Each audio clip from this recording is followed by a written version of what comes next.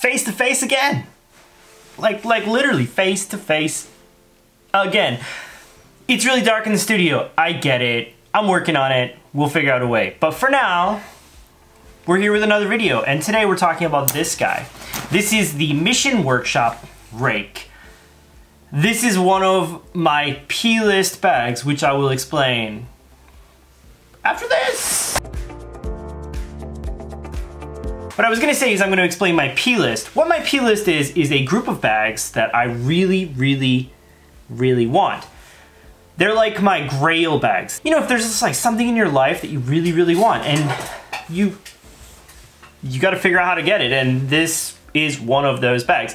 I call it my P-list because of a video game, and I name all the bags after video game characters because I'm a nerd. Well, meet Yukiko. Some of you might know what that means. Basically how it goes is, these bags are all bags that I am lusting after and trying to get. The Rhake here from Mission Workshop is a great bag, and but it's not a bag for everyone. It's a unique bag that takes a little bit of work to get used to. It takes a little bit of, it takes something. This is a 22-liter bag, and as seen here, it is in this 500D multicam black. I love multicam black. It is like my jam. On that P-list, like more than half the bags are multicam black, the multicam black version of it. I've had 3 Rhakes. This is the 3rd one. This is the one from the P-list, and I will explain a couple of reasons why this specific one is that one. This is not, you know, one you can just buy on the website right now. It's an older version of it, but there are not a whole lot of differences. Actually, only one difference, which I'll explain. This bag with the multicam black also comes with these Cobra buckles on the front here. The regular version of this bag, which comes in HT500, which is a kind of very cool material that Mission Workshop developed, I believe, themselves, or at least in partnership with somebody.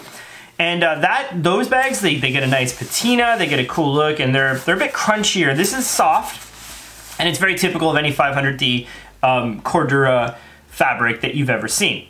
It's a roll top bag, as you can see. Roll top bags are not everyone's jam. Often, if I have a roll top bag, I like to be able to get into it from a different angle or a different side. In this case, it is not. It just is not. You can only get into it from the top here. Aside from that, the way they get around that is that it has these 2 pockets out on the front here and a couple of pockets here and here that allow you to basically live out of this bag without having to access your stuff in the main compartment. I think this bag is great for daily carry, even though it is slightly large. I mean, it's 22 liters, but it feels big. It's tall. It's tall. Like, let me, you know. Here I am, 5'7", fatter than I want to be. Can see on my back here. Can you see that? Should I roll back here, give you one of those guys? You can see that's basically it. I want to get this out of the way like right away, just because I want to tuck this in and not have to show you anymore. There's a bottle pocket on the side here. Basically, it comes out of the edge here, and it's like a like one of these flimsy guys. It'll take a very big water bottle. It's just like mesh. This is like my coffee cup. I don't carry water like ever, but my coffee cup fits in there very nicely. And honestly, like, even though I've heard people complain about this pocket, it's worked great for me and it stays solid. The zippers on this bag are all AquaGuard zippers, YKK, all of them. They're all USA made YKK zippers. They're all number 5s and 8s from what I can see, which is fine for a bag like this. You probably don't need anything else. It's already burly enough. The price of this bag comes in around $350 to $400 new, I believe. You can find it on their website. It kind of fluctuates depending on which options you get. They can be had used for less than that if you're in the market for a used bag. They have a great lifetime warranty. I don't know if it transfers to the second owner, but you know, it is what it is. Let's shift around and talk a little bit about the back panel now. In the past, I've complained a lot about one particular, basically I got off on the wrong foot with Mission Workshop.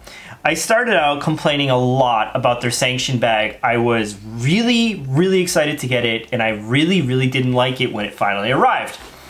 Since that, I've become the world's biggest Mission Workshop fanboy, and well, I love their bags now. I absolutely love their bags. They're in my top 3 or 4 brands that I always look for, and this is probably my favorite of them totally, or one of my favorites of them. I use the Vandal. I used the Vandal when I was in the hospital with my baby to carry all the stuff home on my way home. One of the reasons I love Mission Workshop bags now is their harness systems are among the best. They're very simple.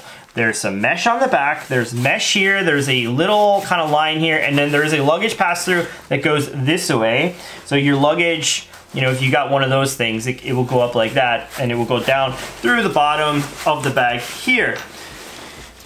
This is just that Cordura stuff, but there is a channel there, and there is like probably, you know, it's raised enough to give you a little bit of breathing room. Now on this particular version of the bag, Yukiko here, which I mentioned earlier, it has load lifters here. These load lifters pull the bag up on your back and make it seem higher. For me, being a very short guy, that makes me feel happier about how this bag rides. With the old Rhake, what I would have to do is I'd have to pull these straps super tight to get it to ride really tight on my back. This is not the case for everybody, and it really depends on how you like your bag to work. For me personally, I love load lifters on bags because they make it fit how I like it. I like to wear hoodies, it makes it ride like right next to the hoodie, and it works for me. So when I was looking for this bag, I went with the older version, and I found this particular one. Thanks, Abe, you're a bro. And it has the load lifters. They are connected here to this roll top.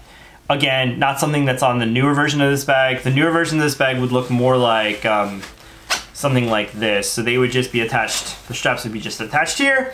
And honestly, for most people, it really doesn't make a difference. It doesn't. I've talked to so many people about it. People have tried on, people with me tried on the old version of this bag, and it didn't really make any difference to them. So I'm just a weirdo, and I like the way that works. Otherwise, the straps are extremely comfortable. There is a sternum strap, which is right here. Right here, great hardware, really nice click. The adjustable hardware is not as smooth as I would like. Actually, Mission Workshop is amazing at having these be very smooth on some of their other bags, but the Rhake in particular is a little bit kind of like lock and load. Like once you're in, you're done. But I mean, it's fine. It's fine. Now, what makes this bag great for daily carry are these two like tenderloin pockets here on the front, this guy and this guy. That's kind of like the party trick, right? You look at this bag, this is what you see. My wife, when I first got this bag in gray, she said I looked like I was trying to cosplay a character from Blade Runner or something like that. And honestly, what's wrong with that? I dream of electric sheep. These are, as I mentioned, Cobra buckles. Cobra buckles are only on this version of the bag. You can actually add them to the other version. I think it's like an extra 50 or 100 bucks or whatever. I think these buckles are pretty expensive. They're like 20 bucks each. So to buy them from Mission Workshop is probably a little bit more expensive, but you can upgrade them and it's super easy yourself. Do I recommend it? Nah, I think like if you don't have them, don't worry about it. They are cool if they just happen to be there. I think they look cooler than they function. It's like one of those things that they're a bit clanky. They kind of clank around. They do like some of this. They're a bit heavy and sort of like, it's like one of those things. I think they look great, but it's not something that I would buy a bag because of, if that makes sense. You have to unbuckle 2 of these in order to get into either of these pockets. Now, this is sort of like the main show pocket of the bag. I don't know if you can actually, let's have a look here. You see what's going on there? Probably not. But there is a mesh pocket here, a mesh pocket here, and a mesh pocket up there. They are varying sizes. They're all zipped, so you can zip, zip, and they're actually pockets behind them. So for me, I carry a knife in this one, and there's a little lanyard, like key lanyard thingy here. Can you see that? Yeah, so there's a little key lanyard thing here. I don't actually use that. I'll show you where I put my keys in a minute, but you could, and you could shove your keys down here. These mesh pockets, the mesh feels nice. I don't think it's like 20-year mesh. It's probably like, it's like elasticy and it's not GORUCK mesh, we'll say, but it's probably good enough for whatever you're gonna have in here. At the moment, I think I have my headphones in this little guy here, and over on this side I don't have anything, but you could. There's a little bit of padding in these pockets actually here, so you could put something like a camera and it would be pretty safe. Like you could put like a Ricoh camera in here or something and it would be safe. The issue with this pocket for me is The zippers are okay. They're pretty smooth, but the thing is you have to unbuckle 1, 2, and then you have to unzip the whole thing to get into here. That is definitely an ordeal. So I don't tend to use this pocket for very much, aside from like, when I get to the office, I might like put the bag on my desk like this, and then just kind of have it open and then work out of it, which is one way I've seen this bag used a lot. Or what you could probably do is you could just have stuff there you don't need all the time, and then put your stuff you need all the time in other places. These things can be like cinched down, so this can be really tight. Now, one thing to mention is if the inside of this bag is full, then these pockets are difficult to get into because it expands out into these pockets. They're designed for flatter items, and flatter items work perfectly fine. There is a pocket down here, which is a bit weird because the liner of the bag goes all the way down to the bottom, so it's like, there's just like a tiny bit of space here. This is the crush zone. This is right where everything gets crushed. Don't put anything in here of value. There is my key, which is the only thing I put in there. And basically I sling the bag around my shoulder and get at this key. It kind of rests like right in the front of the pocket here. Aqua Guard zipper here and on all of these, as I mentioned. The other pocket over here on the other side is a little different. Now this one is like, it only opens to here. The other one, clamshell, is completely open. And there's a little gusset thing here, and it's just kind of open here. Good for like a notebook. You could put a camera in here. That's what I used it for, was for a camera. You could also put like, I mean, I use this for baby bottles, so I put the 2 baby bottles here. And it actually, because of the padding and the kind of waterproof material here, it'll actually keep the stuff inside slightly warm for a little bit of time. So, work great for that. I mean, I don't know, you can put whatever in there and it will probably work. There is one more pocket up here on the top. Now this is my favorite pocket on this bag, and it's deep. It's like this deep, and it has a flap, and it has the Aqua Guard zipper. It looks like I already have it open. I don't always shut it because basically the flap flops over it. I mean, unless it's like super raining. And it goes all the way to here. My finger's touching there. And right now, all I have inside is this hand sanitizer and my mask. The mask is not there, but that's normally what would be there. The liner on this pocket will kind of come out with your hand, so that's one thing to keep in mind. Like, it can be annoying. Like when I put my iPad in there, like sometimes I'll put my iPad in there, and then when I pull it out, it pulls out the liner. It's kind of annoying, but I don't find it as bad as I've heard in reviews. It's one of those things that happens like 1 out of every 30 times you take something out. It's not like 1 out of every 1 time. The only other pocket on the outside of the bag is this one, and that is the laptop pocket. I will say straight away, this is my favorite laptop compartment, like one of my favorite laptop compartments in a bag. It is very big. Goes from the top of the bag to the bottom of the bag, and my 15-inch laptop fits in there absolutely perfectly. A 17-inch would probably fit in there. It's slightly raised up off the bottom. It's padded on both sides. It is just a great laptop compartment. Like, and because this is a roll top bag, as you've seen, you really don't have to get into the main compartment of this bag at all. You could have your tech stuff in here, like a tech pouch. You could have, you know, like, one thing I will say is that with a bag like this, you probably want a thin tech pouch like the Evergood CAP 1 liter, which is a thin tech pouch that you could either put in this pocket, or you might be able to stuff in this one, I'm not sure. Or the GORUCK Wire-dopp fits perfectly in this pocket, which I'll show you in a minute because I actually keep it in the main. So that's it for the outside of the bag. Now, on the inside of the bag, there is this roll top. This roll top will open. It has this kind of, can you see? There's like a, there's like this G-hook. The G-hook connects to a little thing here. And then that's kind of it. You can actually remove it and you can change it around. It removes via some Velcro back here. You can change this to a fid lock. I actually made a video about changing these things to fid locks. It's actually non-destructive in the case of this bag, so you could change it to a fid lock and change it back if you want to. If you don't like the way this looks, what you can do, there is some Velcro here. So you can actually roll it up, and this will give you like much better water protection, the Velcro. So you roll it up, and then you can stick this guy here, and you get a bit of a different look. And now you have the Velcro on the top. I don't ever tend to do that, honestly, because I don't like that sound. And I'm not the only one. So you'll hear people complain about that a lot about this bag. And it's great because they give you the option. You can do it if you need it. If it's super raining, I will do it up. But Otherwise, I don't tend to. The flap kind of goes up to here, although I think technically speaking, you could probably only get about this much space. So that 22 liters is about all you're getting from this. Maybe max like 25, but it's a tight bag. It feels tight. Now, the main compartment of this bag is quite literally just a gaping hole with that same liner. There is one zippered pocket on the back here. So it's right here, and it's a raised compartment that you can use for your laptop. I have used it for my laptop in the past. The thing is, this bag has such an amazing laptop compartment. I don't know why you would use that, but it's there if you need it. It's not padded on the side of the bag, but it is padded on the other side because that's the back of the laptop compartment. It's nice to have, it's nice to have, you can separate. Now inside the bag I carry, my iPad is in this Filip Raboch custom pouch. I have my hats. I have that Wire-dopp. Now I want to show you, so this is the GORUCK Wire-dopp, and then there's this front pocket here, and I just want to show you that it fits, it's like almost the exact size of that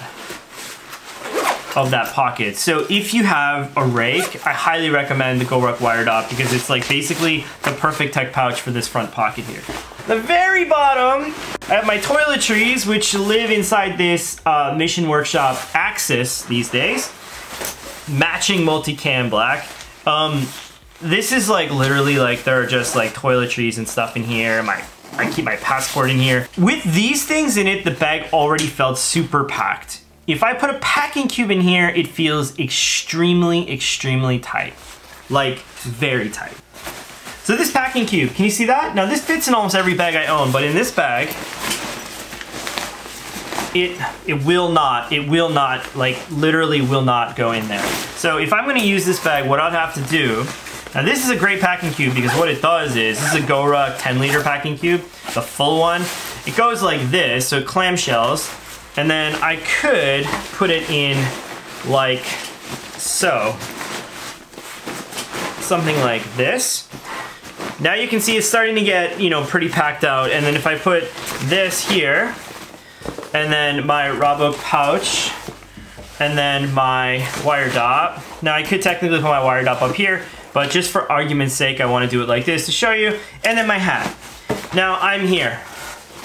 So I'm already at this part with this bag. It's getting a bit gangly. It's getting a bit, you know, gangly. Now, I mentioned I love this bag for daily carry. For travel, I'm not so sure. Can it do it? It definitely can, but it's not like the ideal situation. If you want to sell out to a bag, you just want to buy a bag, this is a great option to just buy and use, and it will work for like a weekend trip. But if you're a bag like the rest of us, then you have other bags that probably do that a little bit better. Like I said, not that it can't do it, you probably just don't want to do it. Because then, like, if you need to get at something, like, it's a nightmare in this case, right? All of your tech stuff could be out here. You could have that Wire-dopp up in the front here. But even so, like, with all the other stuff in it, this pocket, like, suddenly this Wire-dopp is going to have a real hard time going in there because it's so tight. So it's just something to keep in mind, okay? Now I'm going to take all this out because I want to show you, yeah. So you saw how that looked. Now, like I said, one of the bags that I find, for me, reminds me of that bag is that Bellroy Apex. Now, the Bellroy Apex is like $400 too. It's a very expensive bag. This is the Bellroy Apex. This bag is like 26 liters, but it also sorry, it's gangly because it's got wine in it. It's got more wine in it over here. Okay. This bag with nothing in it also can feel pretty small. It can do like a decent daily carry thing. And it's kind of floppy. But if you want to travel with it, it travels much better, in my opinion, than that Rhake does, because basically what you do is, this packing cube, this fat one, like, this bag just like swallows it up. So that packing cube is gone. It has this clamshell opening and you end up with all of this space here. And then, you know, you can put your laptop in the back here. I don't like this laptop compartment as much as the one on the Rhake, but it's good enough, or more than good enough. I could put like my Raboch thing here. my this thing, and then my wire-dopp on the top here, my hat here. So we're looking at something that looks like this. And then obviously there are like places for my daily carry stuff, you know, also. But for now, let's just see.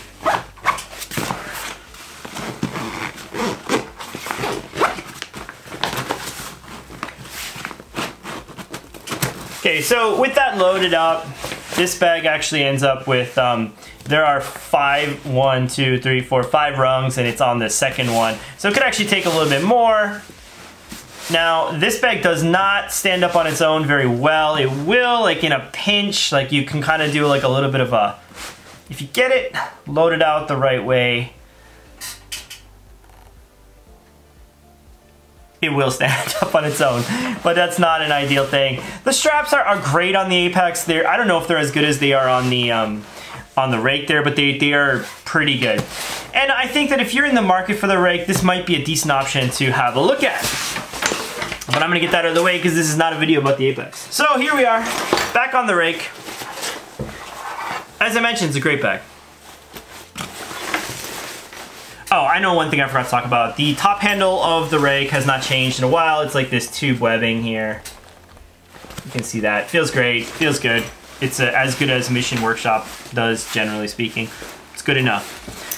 This bag is a great bag for daily carry. If you dig the look of this bag, you just get it. Unless you're thinking that you're gonna travel with it a lot, then it gets a bit tight, or if you're the type of person that carries a ton of stuff. I think if you can get by with having most of your things on the outside of this bag and like use the laptop compartment, which is killer, and then, you know, with that water bottle pocket and all that kind of stuff, you'll love this bag because it's a bag that feels like it'll be like your friend for a very long time, and you'll just look at it in the corner and just want to use it. It kind of gives me the I want to use it vibes. It has a charm. It has a very tactile charm. Every time I touch it, feel it, click the buttons, unzip the zippers, like it's got a bit of a, like a, oof, like ASMR, je ne sais quoi. It's got this kind of thing about it, and not every bag has that, so this bag is a great one. Like if I was going between these two, just for example, it would be hard pressed for me to say that I would recommend this one because this one just does everything so well. Like they're just in the same similar kind of price range, and I find they sort of remind me of each other even though they're obviously very different. I hope this video helped you. If you're in the market for the Rake, as I mentioned, if you like the way it looks, just go for it because it's a beautiful bag, and it's one that has treated me very well and will continue to treat me well. So if you have any questions, feel free to let me know. That's it for now, kids. Talk soon. Bye-bye.